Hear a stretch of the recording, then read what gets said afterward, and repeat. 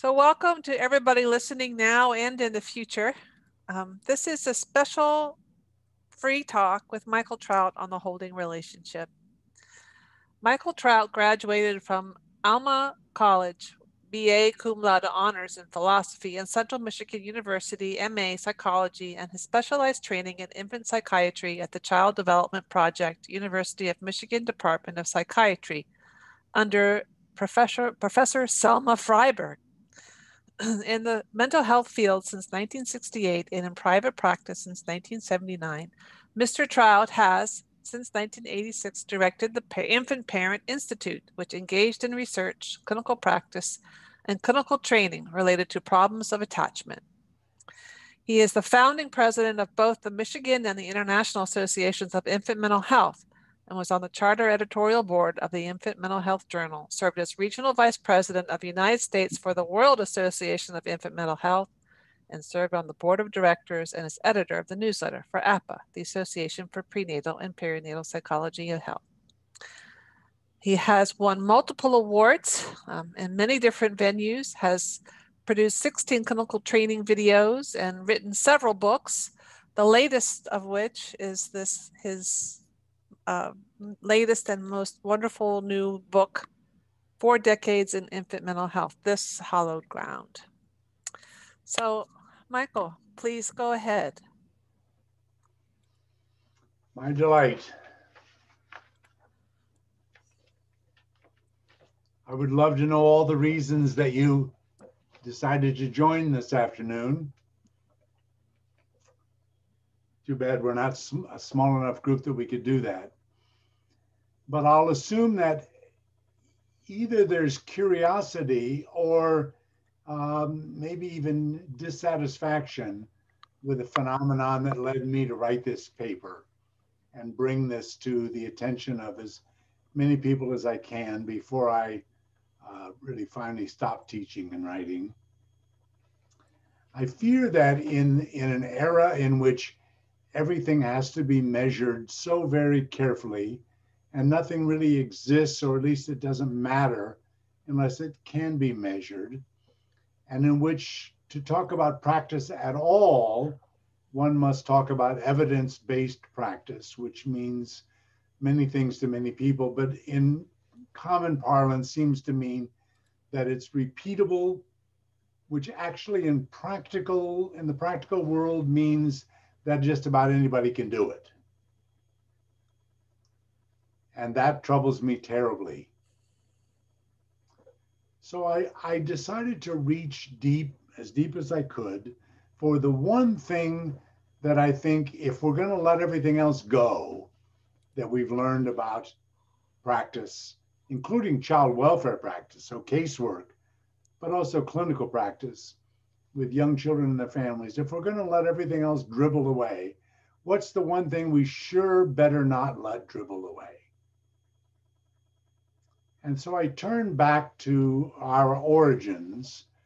And if you decide to get a copy of the paper and read it, you'll be able to go through that yourself. So I won't repeat all of it, but I will go back as far at least as Claire and Donald Winnicott, the most practical of people. Donald was a psychoanalyst and a pediatrician, as you know. Claire was a psychiatric social worker and later became a psychoanalyst. And they were charged with dealing with a very unique population of kids in London in the early 40s. These were kids whose parents needed to get them out of the city because they were in physical danger. And so they went to a variety of placements all over England. And some of them did okay, though I doubt that I need to tell any of you what the risks to those kids that were not physical, what those risks were. So some of them did okay, but some of them did not do okay. And those who did not do okay were brought into hostels where they could get more, a different kind of care, let's just say. And those kids turned out to be very troubled and called on the greatest expertise of these two people who were not a couple, when they first got together, but became a couple and married years later, Claire and Donald Winnicott. And Claire wrote about this idea of hers, this very practical idea of hers, this way. We become, so to speak, a reliable environment, which is what they so much need, they being the children. Reliable in time and place, and we take great trouble to be where we have said we would be at the right time. We can hold the idea of the child in our relationship so that when he sees us, he can find that bit of himself which he has given us. This is conveyed by the way in which we remember details and know exactly where we left him in the last interview. I have deliberately used the word hold in what I've been saying, because while it obviously includes acceptance of the child and what he gives us, it also includes what we do with what we accept. So a very simple and practical idea that children, particularly children in trouble, require holding, not physical holding, but this kind of holding, this simple kind that simply commands us to remember what he told us last time we were together, that commands us to show up, even to show up on time, to be where we said we would be, and to extend ourselves to the act of wrapping around the child.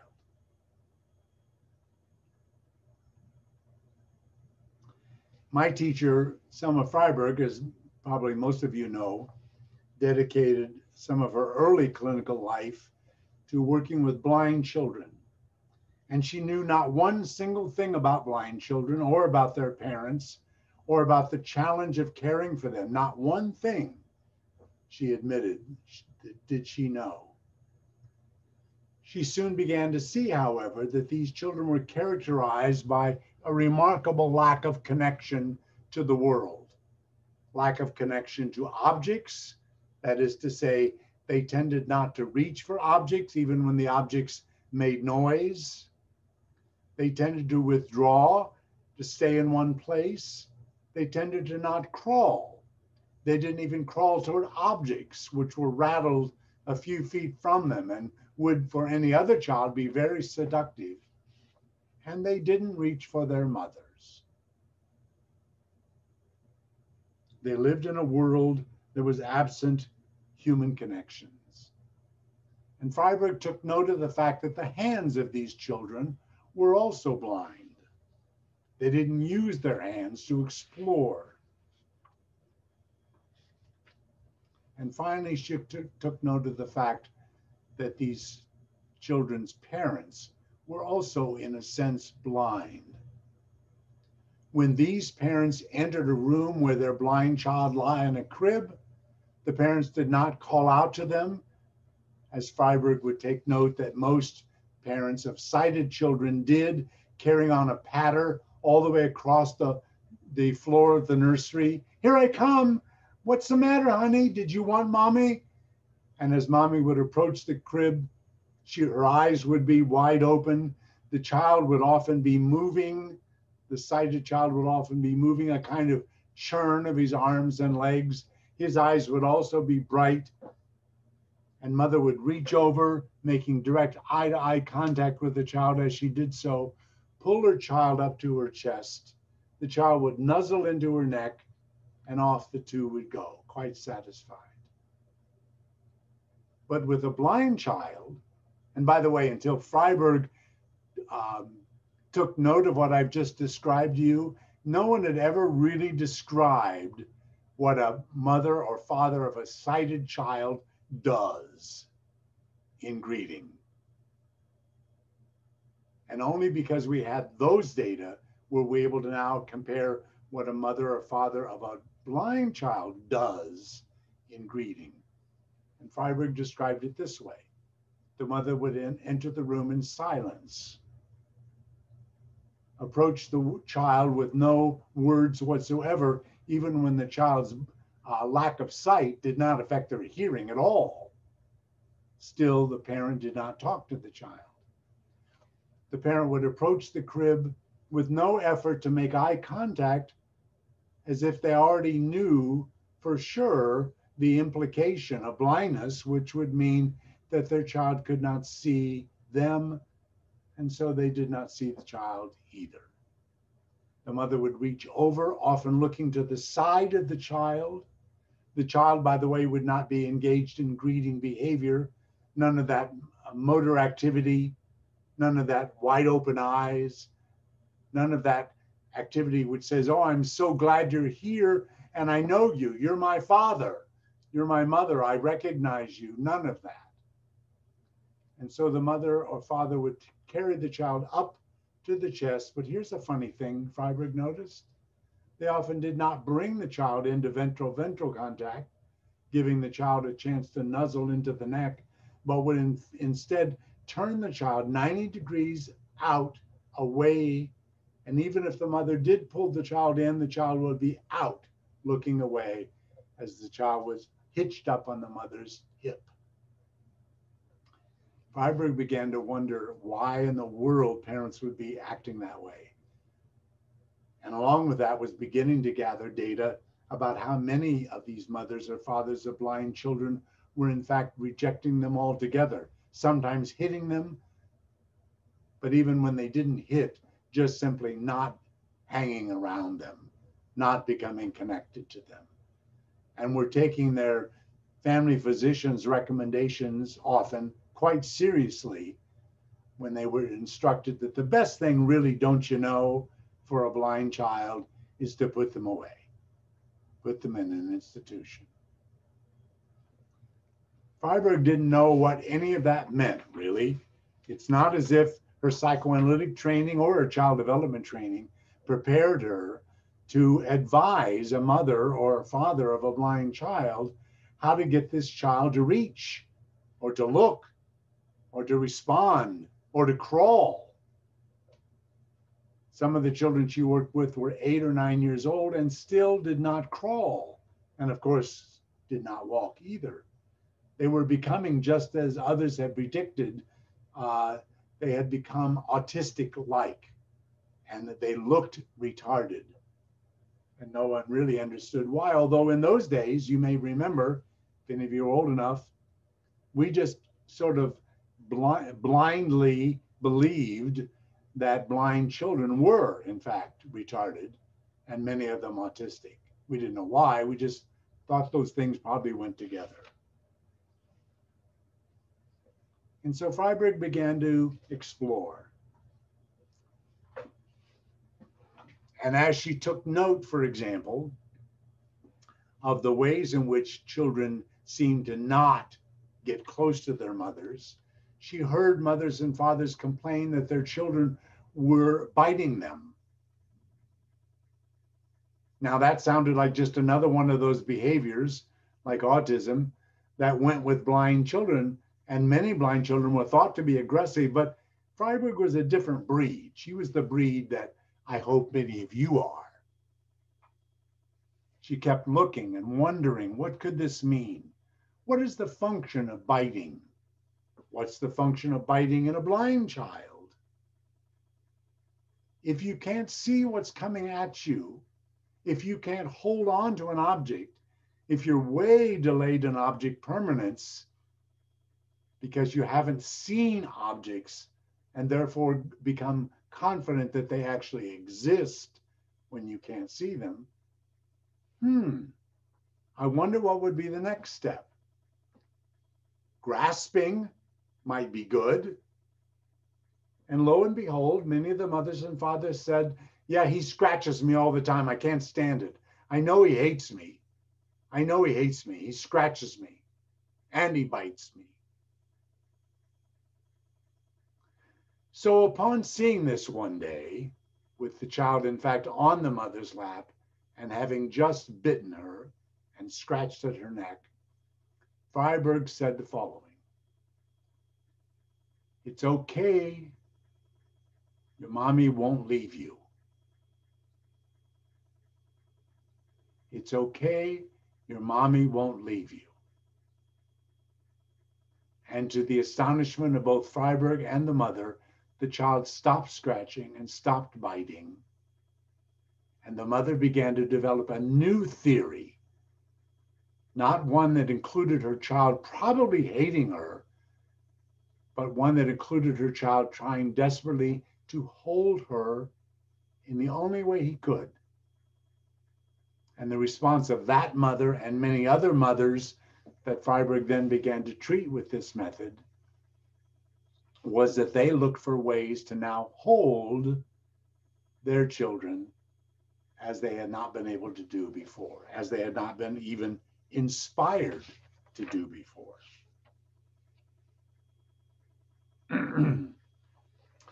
So what in the world is this thing? Winnicott has told us it is surrounding the child. It is meeting expectations of the child. It is being there.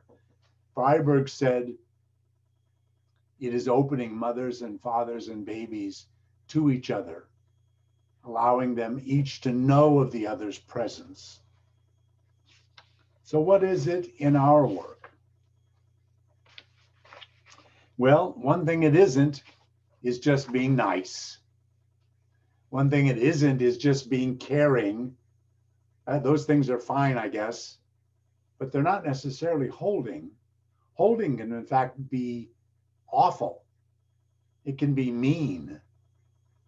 I use an example in the paper of my holding an adolescent mom in a horrible way because it's what she required. She had just told me that her father required her to give oral sex to him as a way of getting to go out with the baby's father that night. I was horrified.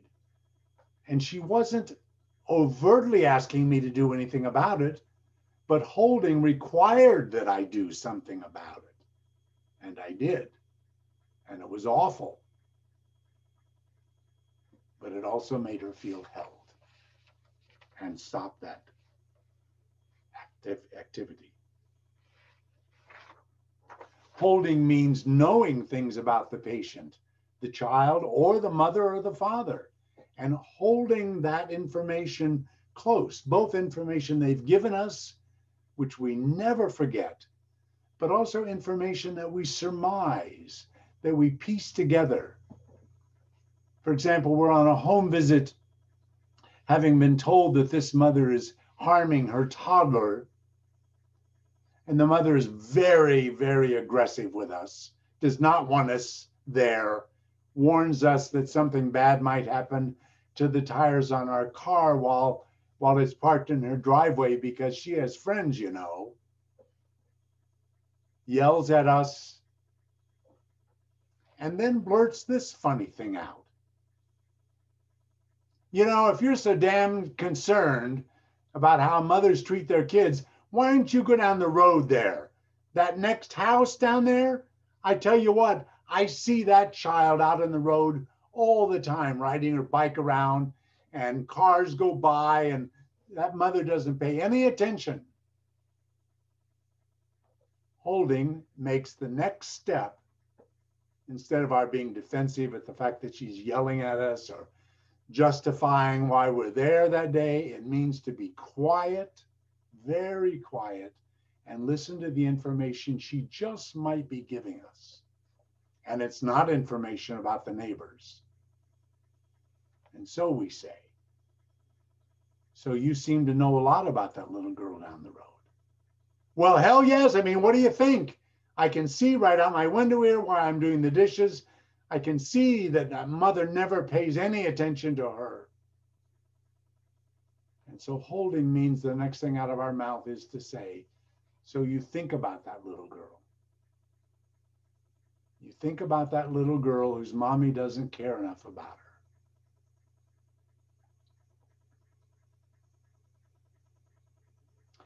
Well, I don't have to tell you, I bet, that 5 minutes later, we're talking about her.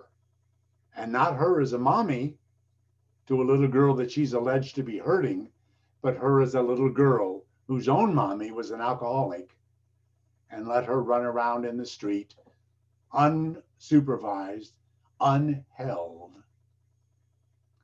And all we did to get there is shut up and hold.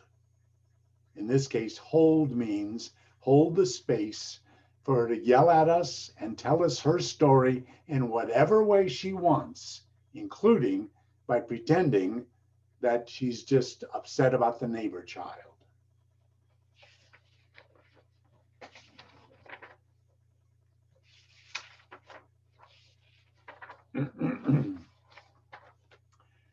So that's a little introduction to holding.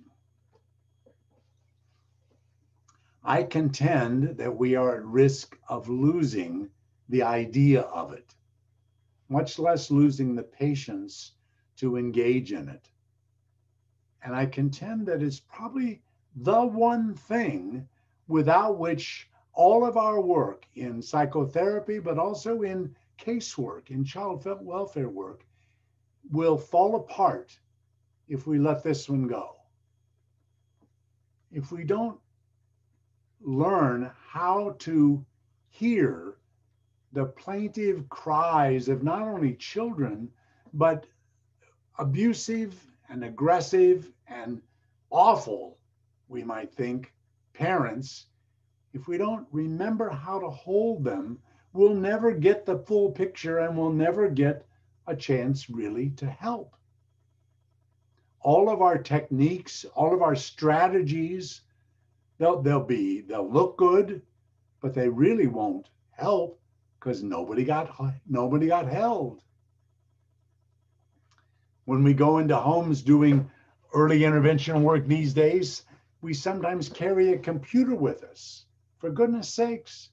And we open the screen and we begin to interview the parents about all the symptoms and signs demonstrated by their child. And at the end of the hour, we have all kinds of ideas about where to refer the child and what sort of services to acquire for the child or even from the parent. But nobody got held. And the likelihood is, therefore, that we're going to close our computer that day having really no idea what's going on in that house, no idea what's really the matter. We will get services for the family, but they will be the wrong services. They'll be good services, but they'll not be the targeted services that that child and or that mother or father needed. So we will, from my perspective, we will have failed. So I promised to Kate that I would keep my introduction to about 20 or 25 minutes and then let her yell at me or be evocative or ask whatever's on her mind and then begin to turn it over to you. So I see that the chat box is getting used, which is great. Continue to use it while Kate and I chat for a little bit. Okay. Yes, please put in your comments or your observations or your questions about holding. And yes, pepper you with questions, Michael, make observations, yell at you. I don't know if I want to do that, but I do have some responses to the paper. And because I happen to agree with you, Michael, I feel like in our world, in our work, especially in working with people, we're so eager to look and see what we know and are eager to label people. And especially I noticed this in the psychotherapeutic world. I'm not a psychotherapist, I'm a body worker and a somatic therapist, but even in the pre and perinatal somatic psychology world, we're eager to see patterns and name the patterns and think that we know. I've met quite a few practitioners who feel that they are very clever, and perhaps maybe I do sometimes as well. So I feel what I like about this paper and about this idea and the stories that you tell in the paper are about taking a step back and wondering and not rushing in there thinking that we know. I have to say that the biggest mistakes I've made in my practice have been when I've done that, when I think that I know, and I go in with my clever ideas. And I think that Ray Castellino was really big on coming to families and being with families from the inside out. But I think the challenge is, Michael, how do we get practitioners to work that way? Like I don't know the world of social work or Selma Freiberg. I've read her books and in great admiration of what she created and who she was, and the capacity she had to take a step back and wonder. But not every practitioner does that and does it with grace. And not So every supervisor will tolerate a practitioner even trying it. uh, say more. I think that part of the problem, frankly, lies in supervision. People in both social work and psychology and infant mental health and in child welfare work are often under enormous pressure to put out the right statistics, to get outcome measures that are pleasing to the board of directors and the funders and others. And therefore, the supervisor pressures the worker to focus in a particular way that often means that they can't see, they can't hear, they can't be with. So I charge supervisors with a lot of the responsibility for looking after their workers better. Well, I think that when I hear you say that, what I remember is the times when you've held me, Michael, Mm. when I've come to you with my own concerns around my work, and you've just asked me questions. You haven't been eager to fix it or to come in with your expertise, even though sometimes I really wish you would.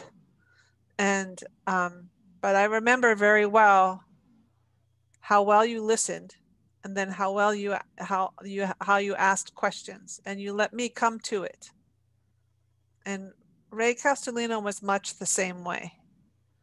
He had a way of being with people with a great deal of care and love, and but also not get. Sometimes he would make mistakes too, like we all do, getting too close, too quick, or um, just moving in the wrong direction, away from what the client needed. But overall, I felt like really learning how to be with people and listen, not only with our ears, but with our eyes and with our hearts, and from our backs and not from our fronts. And I can say more what I mean by that, but I thought I'd just give you a chance to respond, Michael. Oh, how do I respond to you saying you agree?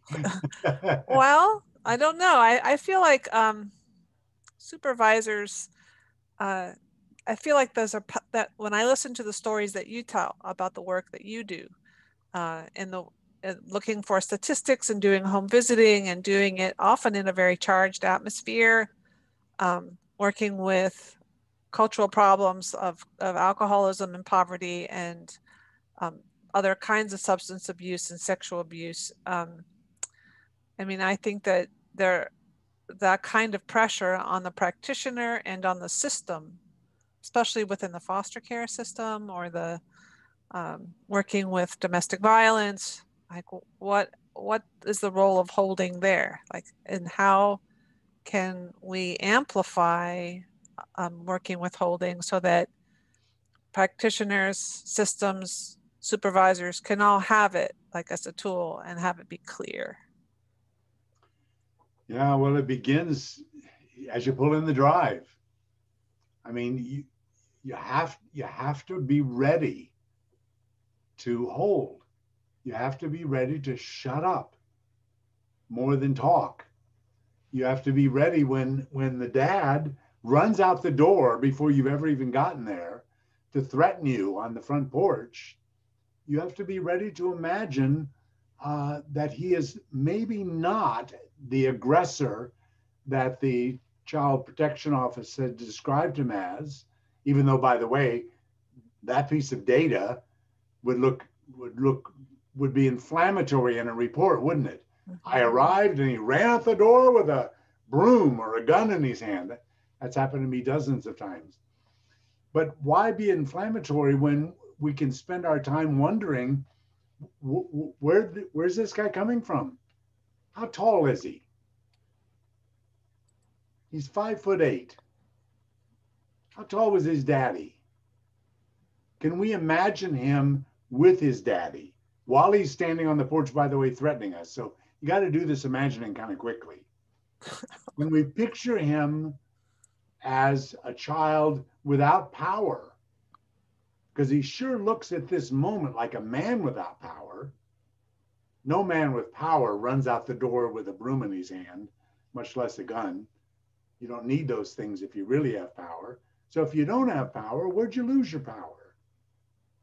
And did you lose your power to your daddy who threatened you and made you feel small and stupid?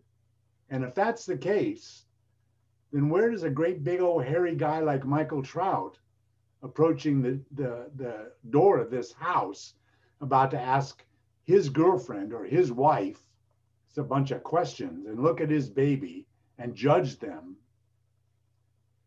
Where does Michael Trout get off doing any of that?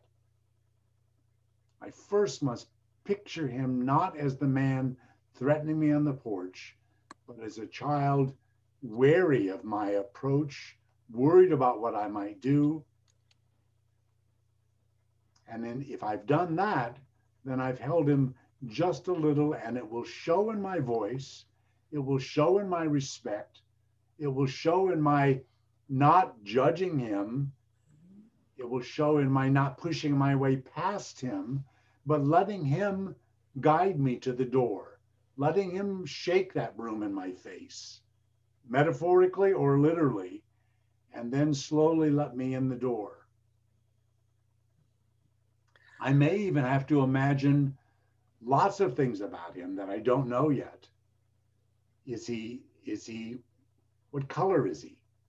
Is he from a color that's full of power in our society, or is he from a color that is not full of power in our society?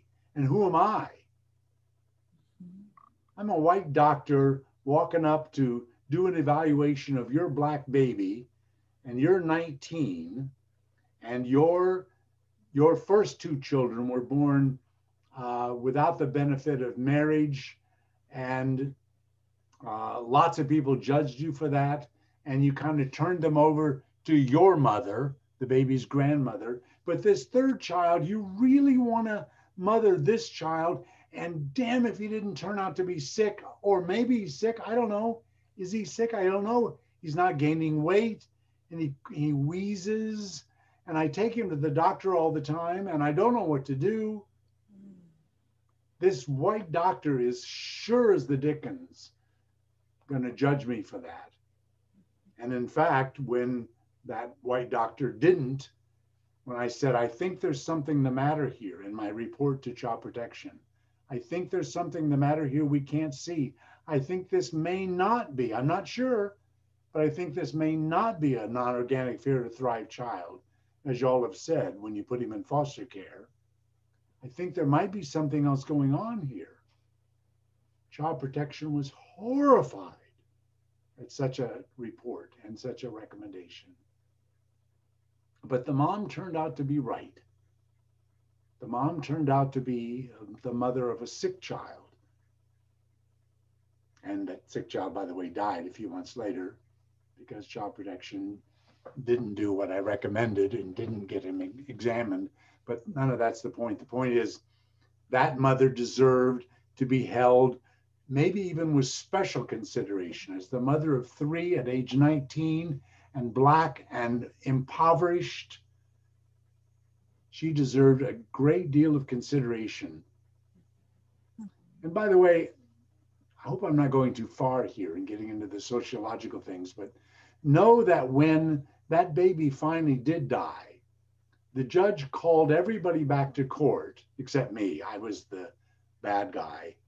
Called everybody back to court, the mother, the grandmother, all the child protection and child welfare people, by the way, and said, we've made a terrible mistake. We've made a terrible mistake. We took your child away from you, and it looks as if there was something wrong all the while.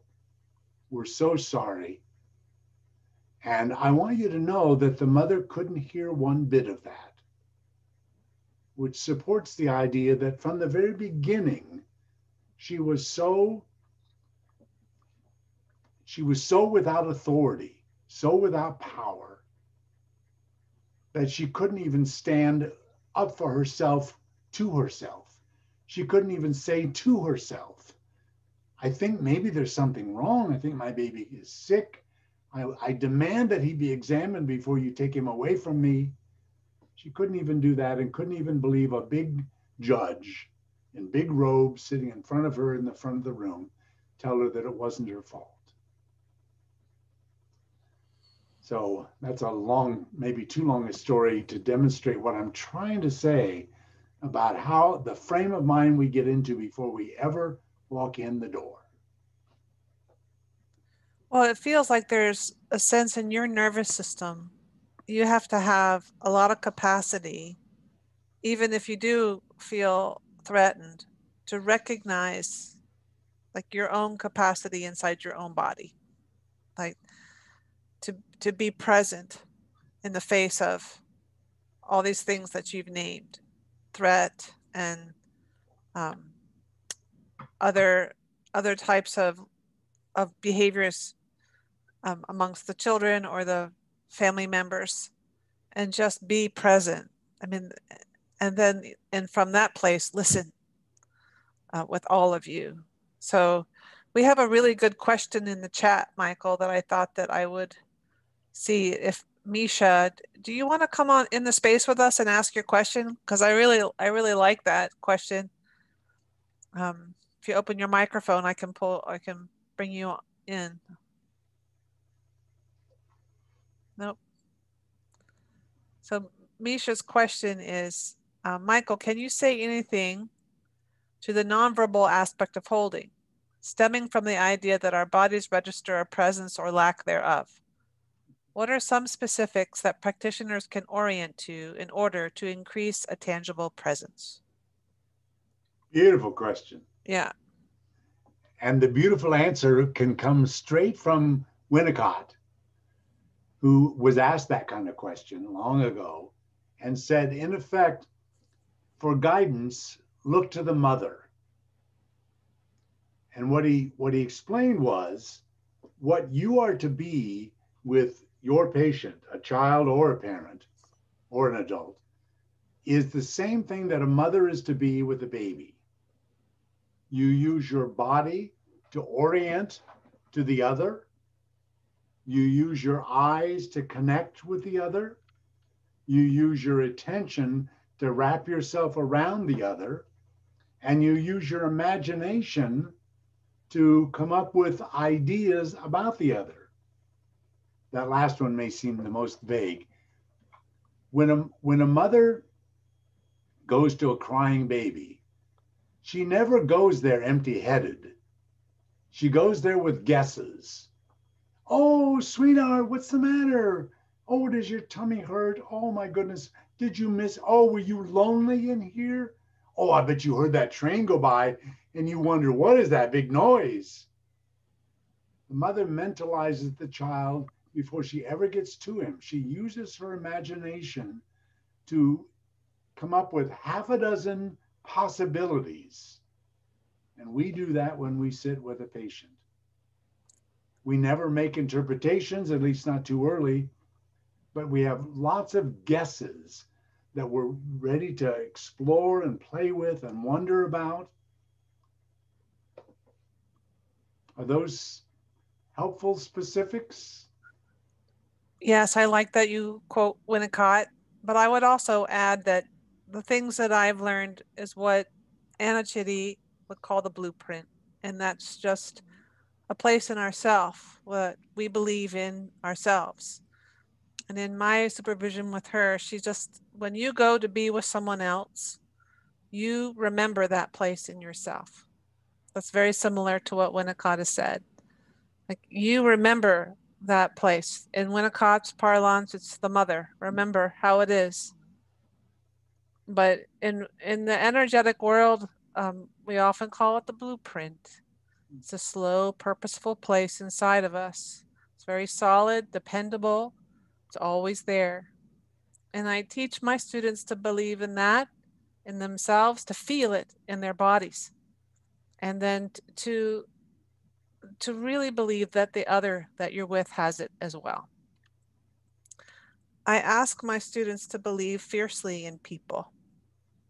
Just trust that there is health in them and that it can be felt and it can be seen and it can be encouraged with a variety of behaviors and skills. So there are a few other people that are echoing Misha here. And I think that Emily has asked on the tail of Misha's question, what are some ways, or are there some ways, we as practitioners can gauge whether or not we are providing that holding space and we are presenting as a partner versus a person of judgment? How can we gauge our performance, Michael? I'm stuck on that idea of partner.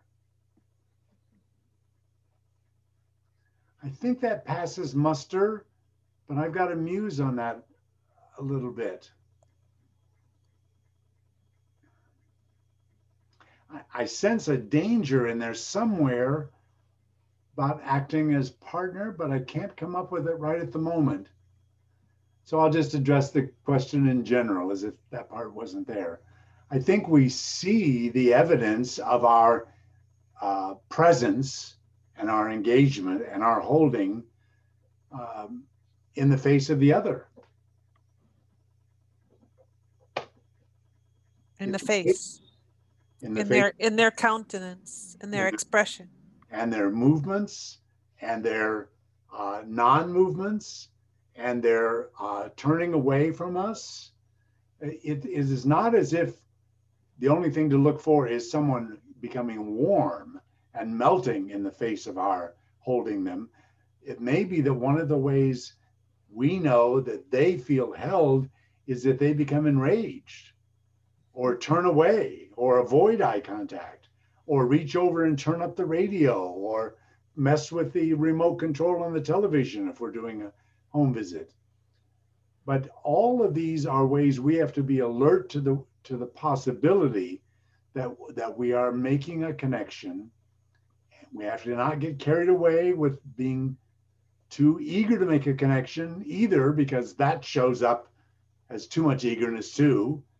Just like a mother, by the way, can be too eager to get her baby to respond to her, almost as if she's saying, "Do you like me? Do you know? Do you see me? Do you like me the best?"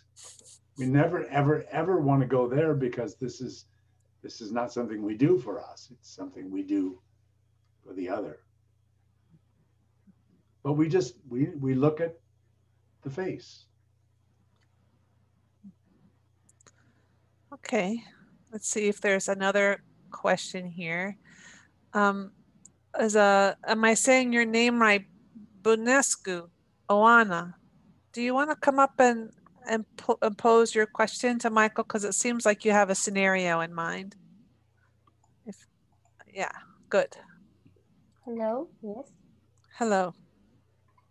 I was a case in my mind. It was a boy diagnosed with autism. The boy had 3 years old. The boy was Slow down. Did you say he was 9 months or 3 years old? 3 years, 3 years old. Yes, 3 years old. The mother said that the boy was diagnosed with autism. But when the boy came to me, the boy was very present. he could talk very well, he could play, but with the mother, he said a little words. He he that not match eye contact with the mother, and They did. didn't do eye contact, but with me, he can he could make eye contact. So what are you wondering? I was wondering why the child was diagnosed with autism. The mother took in the house the boy, and the boy did not play with other children for 1 year and a half. And after that, the psychiatrist diagnosed with autism, and the mother was like, how to say, that she wanted that the child to have this diagnosis. She wanted that diagnosis. Yes. And when the child said a word in a wrong way, the mother was something like that. Did you see the grammar? It's not okay. So it's serving some purpose for the mother to have this diagnosis. Yes. Do you have any guesses about what that purpose might be? She's the person that very often said that she does not feel so well. She stay at home with the child. It's like that she wanted to be seen by others. As what? I think that a mother in effort, in stress, that she can do so much for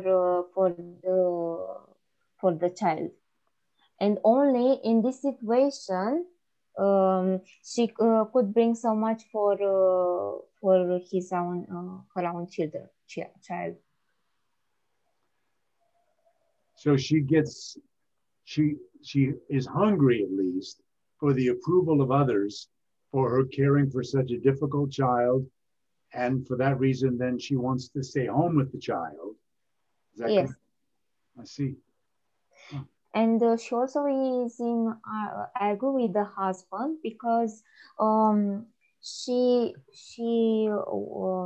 want to stay at home with the child, and the husband, the father of the child, want to bring the child to the kindergarten, but the mother did not allow this. Did not allow it. Oh. Yes. And also, she pointed that she's afraid because of COVID. Sure. Which is not irrational. No. Yes. Because the number of the cases are low in Romania. Are there other children in the home? No. The only child. So we certainly don't, this is not the right arena to get into this in depth, although I'm really pulled by what you've said so far, so I want to. But if I could just ask a couple of questions. What would you see as the alternative in mom's eyes to this child being autistic? If he does not have autism, then what?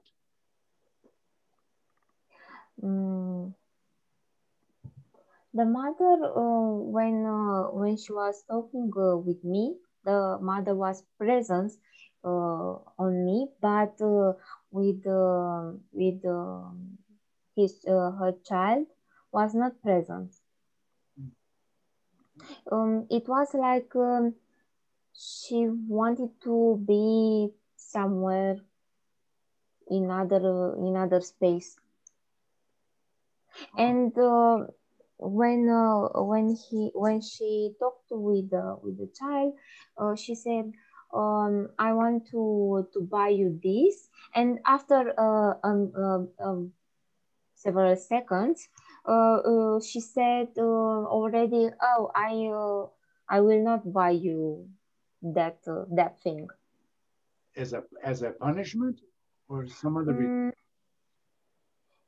She at the end of the session, she wanted to bring as a gift for the child, and after that, I suppose that was a punishment, because the child was not as she wanted to be. The child is not as she wanted it to be, and she's searching for a reason for that. Yes. And she thinks she's found it in this diagnosis. Yes, yes, yes. You're not convinced. Is that right? You're not convinced. I'm not convinced. Yeah, well, it looks like the people are listening to your story. There's something in the relationship of the mother and the child, and I think that that's what your question is about. Yes. About something and about this relationship. I think, did somebody even, in fact, write in that that would be the alternative to the child having autism, that there would be instead a problem in the relationship that mom doesn't want to deal with or see. Yes. Yes.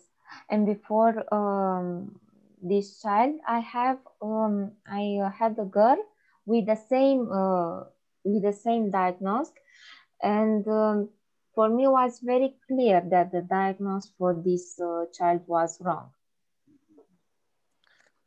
Well, to cut to the chase, which I wouldn't do if you and I were sitting together, which, by the way, it would be fun to do because this is a fascinating case, but to just cut to something that would maybe be useful for everyone to think about. Holding in this case might involve taking note out loud to the mother that she sure does know a lot about this, that you can tell that she's given it an awful lot of thought. And she's had now 3 years to watch this child and to give her a chance to document all that she has seen and all the evidence that she's pulled together, not because you want her to make a case, but because you want to hear her talk. You want to hear her explore the meaning of this diagnosis for her, during which time, if you're really, really lucky, and it does involve some luck, you might stumble across something like she knows there's somebody else with autism in her life, a sibling when she was a little girl. Or that diagnosis was once tossed onto her. Or she grew during the pregnancy with this child.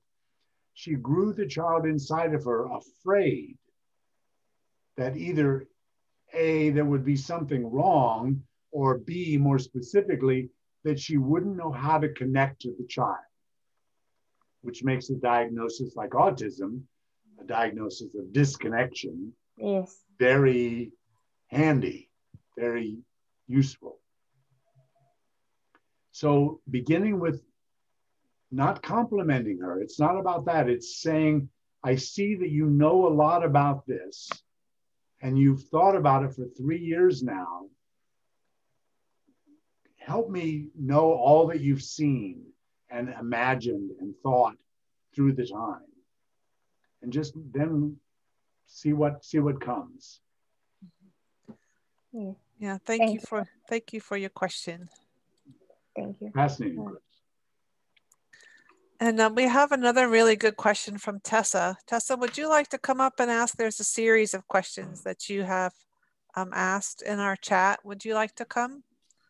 And yeah.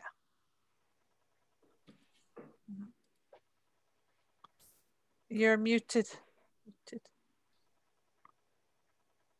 You're okay. We can't hear you, but I see your microphone is open.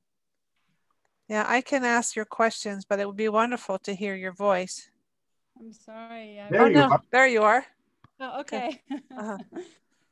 Hi, Michael. I'm new to your work, and I'm gleaning from this conversation many different kinds of dimensions of holding that I've streamed in. But I'm wondering if you have a way to offer kind of a bird's eye view map of different dimensions of holding, different levels of holding, and perhaps especially what aspects of holding parents or practitioners are least aware are really important. That's a tough question, because I think that we don't approach this rationally as practitioners. It's not as if we decide these things are not important. It's that we approach the patient and maybe even our whole work with certain needs and certain neuroses of our own that cause us, for example, to need to be right, let's say, or need to be seen as competent, or need to have answers, or never be caught off guard. We may have a lot of personal things like that that then cause us to behave in certain ways, which we will then defend rationally. So we'll say, oh, you have to stick to the guidelines, and my supervisor told me, and you never want to let the patient get the best of you. And if a patient says something that's clearly not in the best interest of the child, you have to point that out, and so on. You can become very strident when really you're not making a point. You're just defending yourself. You're just struggling to deal with your inner terror that you might be found out as a fraud, or might be found to be wrong, or not know what to do. For some of us, impotence alone is the most terrifying prospect of behaving in the way I'm suggesting, because it might stick us out there, and then, oh my God, we would not know what to do. And some of us just can't stand that.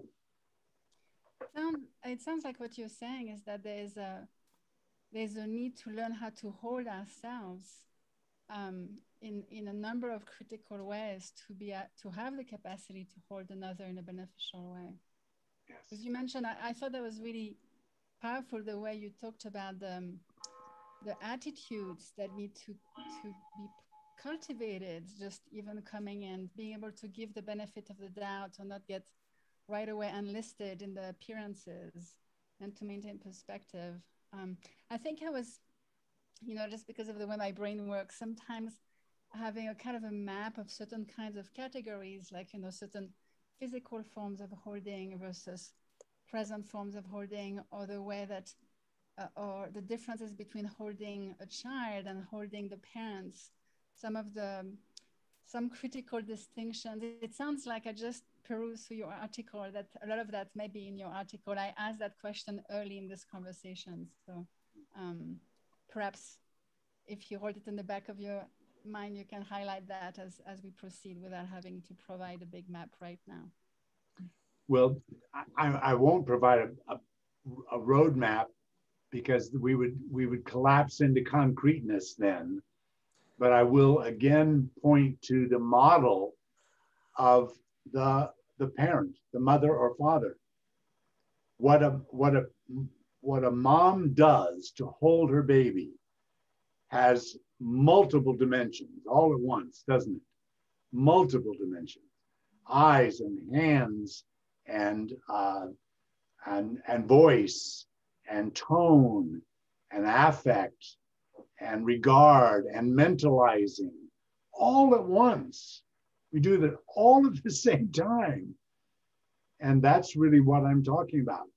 The model for holding our patients, both children and adults, is given to us when we look at what a mother does with her baby. Yeah, okay, thank you, Tessa, for your question. And I was thinking, Michael, what if we don't get good supervision? What if we don't have a good model inside ourselves, a working model inside ourselves for that kind of holding? What if we became a therapist because of our own lack of that? That was our health, and our system is leading us to become practitioner in whatever form we seek, because we didn't get that. That's very common. So could you speak to that? Not very nicely. I mean, I honestly believe the description you gave is a description of somebody who would benefit greatly from all the opportunities in plumbing. Plumbing? Yeah. I mean, if you honestly don't have a model of holding from your own lived experience, including your own corrective experiences, then you probably can't do the work. And worse, if you pretend that you can, you will do it very badly and get away with it, because our current measurement systems for both clinical work and casework will reward people that walk through the steps and have no concept of holding. I think people like that really would be better off doing something else. Yeah, Melissa Parrish talks a little bit about what you're talking about, Michael, and we can take her question. And then I have a request of you, Michael. Melissa, do you want to come and talk about this idea, the systems that we are funded by dictates that we focus on? There you are. Yeah. Sure. Michael, thank you. What I was reminded of as you were talking was I was just talking to a colleague who works in one of the areas of our organization that focuses on trauma and the families that have the most crisis-oriented, comprehensive trauma situations. And one of the things that she was talking about was how tired and frustrated she can be because she wants to do her therapy side, and yet she's being told to do these checklists that the county is requiring because of and that's where we get our money from. And she was talking about, I was just listening. I heard her mention this in another setting, how tired she was and how frustrated and how exhausted. And so I just reached out to listen, all right, to hold her. And one of the things that by the way. Yeah, I mean, one of the things she was talking about was this. She was saying how, that I just want to do what I'm charged with doing, and it's extremely complex, and what's needed for these families is very complex, and I'm trying to do my pieces of it, but I'm also being told, oh, but there's no bed, right? Like that's the recommendation you may make, is that this, perhaps that maybe what may be best is that this child go into a residential, but there's no bed. Right. And so there would constantly be these instances where the system would respond in a way that offered her nothing, but keep doing what you're doing, keep doing the checklist. And she was saying that she was beginning to feel vicarious trauma, that because she cared and cared so deeply, the system was designed in a way that it would, this is why I kept hearing this, not just from her, but from other colleagues, that periodically they would feel burnt out, or that they would feel, like they were spinning their wheels, and that they were trying to do their best, but that it really felt like maybe this wasn't right for them. And by the way, why are these people coming to you? They weren't coming we were in a group and she was mentioning this. And then I just sent out a note and said, you know, hey, you want to talk? Because one of the things that I'm charged with doing now within the organization is looking at both equity, and my partner is looking at trauma-informed care. So in some respects, she was talking to me because I reached out, and I reached out because we are looking at those two issues in this organization in both, you know, how does equity show up? How does it show up with how you service families? What are your own implicit biases? Like just examining those whole pieces, but then also hearing people talk about, I'm spent, right? This work that I'm doing is killing me. It's tearing me down. And so I reached out to her and hearing that and just created a space for her to talk more about it. And this is what came up, how these systems at times can be draining. Of all the people sitting here today, I think there's 65, how many of you believe that Melissa created a very lovely space? And I'm not just being frivolous when I ask that question, that you are in the system, but not of the system, evidently. Right. Somebody sees you as a, if not an advocate, at least as a listener, maybe even a holder. That's a powerful part of my answer to your question. It is that anybody stuck in the position you're in, find Melissa Parrish or some version of her. I'm serious. Find some version of her. And it could be, by the way, a person in an unlikely position in the institution or the organization. So find that. The rest of my answer, though, you're not going to like because it's really awful. And it is be subversive. Yep. Figure out a way to lie and cheat on the forms to get them done and do such good work that eventually you are moved in the organization into the place where you're the boss, or some maybe spelled with a small b, but you have enough authority that you can start messing with this system that just does not work anymore and is about to break. Yeah. You can start giving rewards to people like you were years ago, but you have to lie and cheat to get there. You have to fill out those forms and do them on time, and then get back to work. And Michael, they are not the work. The forms are not the work. No. And the other thing I wanted to thank you for, I have a 21-year-old son who has autism. And so when he was 3 is when he was officially diagnosed. But even before he was diagnosed, I saw him. You know, our relationship was something that, it was everything that you were mentioning in terms of even when he started to pull away from me socially because of his developmental disability, my personal stance was, you're in there, you're my child, and I'm going to lean in and connect with you in different ways. And I think what was powerful about that for me as you talked was we utilize a lot of your work and Freeberg and everyone else you talked about. Winnicott, we do infant mental health training at Society for the Protection and Care of Children. And what has always been missing for me that I bring in is that family that has a child with a disability. That the norm is typically, when we're discussing these things, we're typically talking about children that are developing neurotypically.